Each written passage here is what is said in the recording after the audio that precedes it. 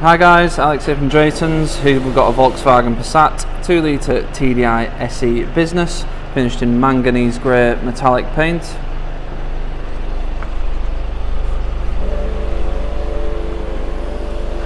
All the wheels and tyres are in good condition. These are 17-inch London alloy wheels.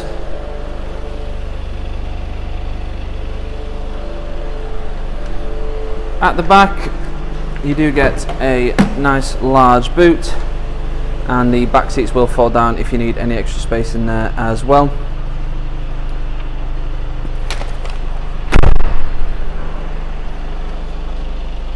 This car has got MOT until the 11th of the 1st 2023 and was last serviced on the 18th of the 3rd 2022.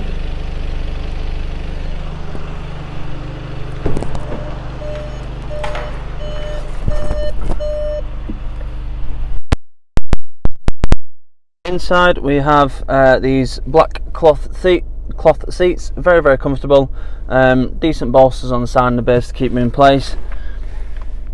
This car specifically is designed more for comfort and sort of longer journeys than it is sort of a sporty driving feel,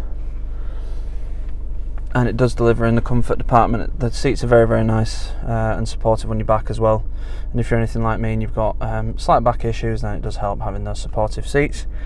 Up front we have your rev counter on the left, speedo on the right, and the digital screen in the centre. Currently showing the digital speedo, but you've got various other things like your average speed, average consumption, stuff like that.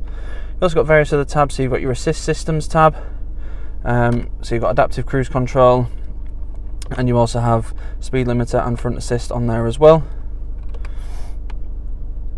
Moving across, we have your nav, audio, whether that be radio or media, and your Bluetooth and your vehicle status, and then back to your driving data. On the main screen we have a touchscreen system, so this is the main home screen. You've got DAB, FM, AM radio. You also have Bluetooth connectivity and USB and also CD. The CD player is located just in the glove box there. You've also got App Connect, so you can have Android Auto or Apple CarPlay, so you can have your own phone screen on the screen in the car. As I said, if you prefer to have your calls and your music coming through rather than having the whole phone on the screen, then you can do that just via Bluetooth as well. You also get a colour sat-nav system. Sat-nav system is very easy to use, nicely up to date. You can change your points of interest and things like that to give you the view you want. You can have no points of interest at all, or just stuff like petrol stations or anything like that. You can have day or night view as well, and change the perspective on it as well. You also get live traffic updates, so as you can see these have just come through. So it's starting off sort of in your area and going at a wider berth. Very useful if you're sort of nipping around town and you want to know if there's any roads closed or anything like that, and also if you're planning on doing some longer journeys, it does help to have those up front traffic warnings. Also got your vehicle status, so you do have a performance monitor, but as I said, it's not set up for sportiness, it's more for comfort. You've got your convenience consumers, your driving data on there as well, and then you've got your main car settings on here, including your service, so this will show when your next service is due. You will get a reminder close to the time, whether that be for the time constraint or the distance, but if you want to keep an eye on it, that is just on there as well. You also get Park Pilot, so you've got front and rear sensors with the selected display, nice and clear.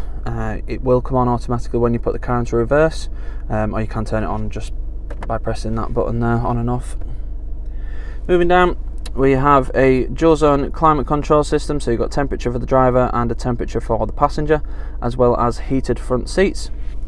In here we have a USB. You will need to connect to USB if you wanted to use Apple CarPlay or Android Auto, as it is not wireless on these models, it's only on the newer ones. We have a DSG gearbox, so you have a standard drive mode and you've also got a sporty setup for the gearbox. So in standard drive it's set up more for efficiency, whereas in the sports mode it will let the car rev a bit higher, give it a bit more freedom, and optimise it for performance. Down here we have your engine start stop and your driving modes as well. So your eco, normal, sport and individual. Individual you can change slightly to suit what you want.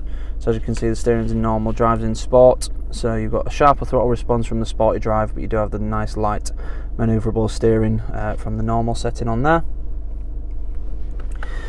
We have an electronic parking brake and auto hold for hill hold, and you've also got 12-volt socket as well as a couple of cup holders. There's a little spot here which I think is for the key. I always use it for the key, just to keep that there. And you've also got USB and an aux in there as well. Decent space in the door pockets and the glove box. The door pockets are lined with felt as well, so if you've got stuff in there, they don't rattle around too much. Glove box is a good size as well. Up front we have a sporty-ish steering wheel, so you've got a fairly flat bottom on the steering wheel, nice leather, not too big, not too small, so you get a nice grip on it.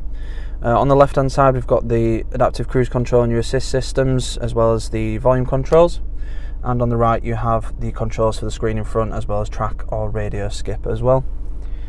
You also get flappy paddles if you want in a manual style of driving, rain sensing wipers, automatic lights, and heated and electrically adjustable wing mirrors with electric fold as well. The driver's seat does also have ergo comfort, so you've got electric seat back control, and you do also have lumbar support there as well.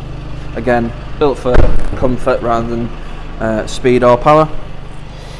In the back, still got the cloth in the rear. The central seat is slightly different. I think this is called Kensington cloth, but the central seat is just more of a standard cloth. You also have a central armrest as well, with a couple of cup holders in there, a temperature gauge for the rear as well, and you do also have storage behind the seats, the door pockets.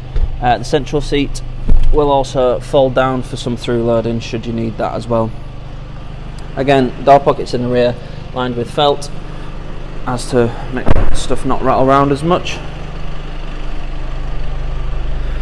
Very nice car, very easy to drive, and it will come with 6 months gold cover warranty, which can be extended for as little as £199 for an extra 6 months.